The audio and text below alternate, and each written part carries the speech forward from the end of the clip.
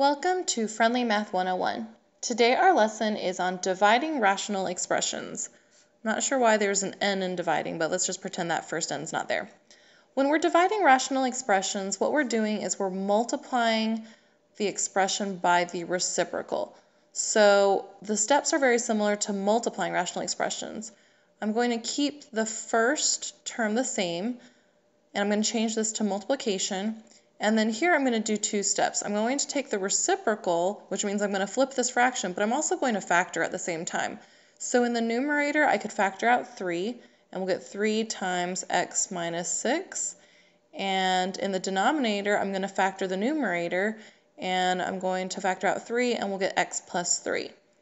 At this point, we're going to see anything that divides by itself will 1 out. So I could look at the 3 divided by 3. 3 divided by 3 is 1, and so I could just go ahead and cross those out. And then x plus 3 divided by x plus 3 will also 1 out. And so what I'm left with here in the numerator is x minus 6 over 4.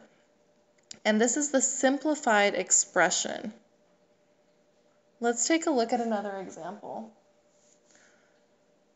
Again, I look at my first expression here. I can't factor anything out, so I'm going to keep that the same. I'm going to change this to multiplication because we're multiplying by the reciprocal, and then I'm going to do two steps in one. I'm going to take the reciprocal of the second expression, but I'm also going to factor it at the same time.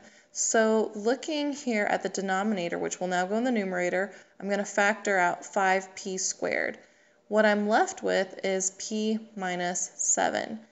In the denominator, I'm going to factor out a 9, and I'm left with p minus 4. So again, I'm going to check to see if anything divided by itself can 1 out, and we have 5p squared and 5p squared. And then after that, we just multiply straight across. So 1 times p minus 7 is still p minus 7.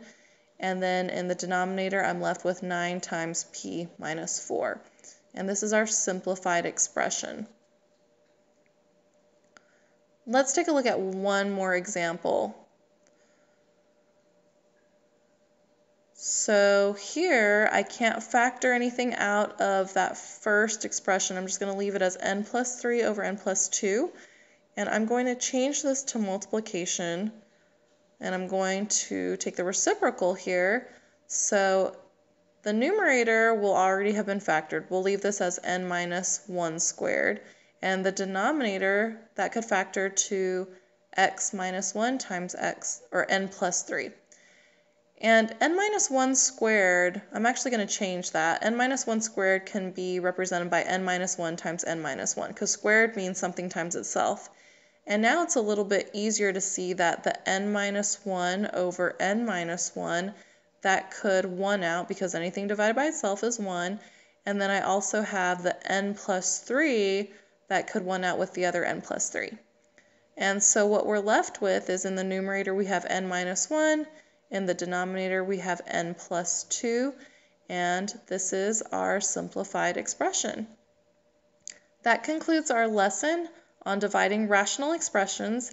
If you have any questions, please feel free to leave any questions in the comments section below. And for more math tutorials, subscribe to our channel, Friendly Math 101.